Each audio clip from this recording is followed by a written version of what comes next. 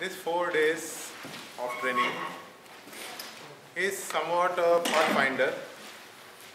We were also walking for the last 4 to 5 years, investing some hard-earned money into the stock exchange and getting few returns and more losses.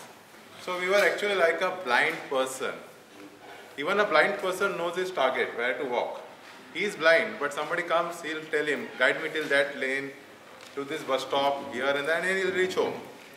But we were absolutely blind.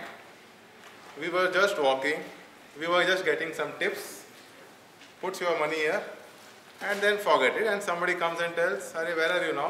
It's already dropped. You are under a loss." Okay? Until Yogeshwar sir comes and tells us, "You are on the wrong boat. Get up." So similar was my situation. So I was searching for a place where I could be directed properly.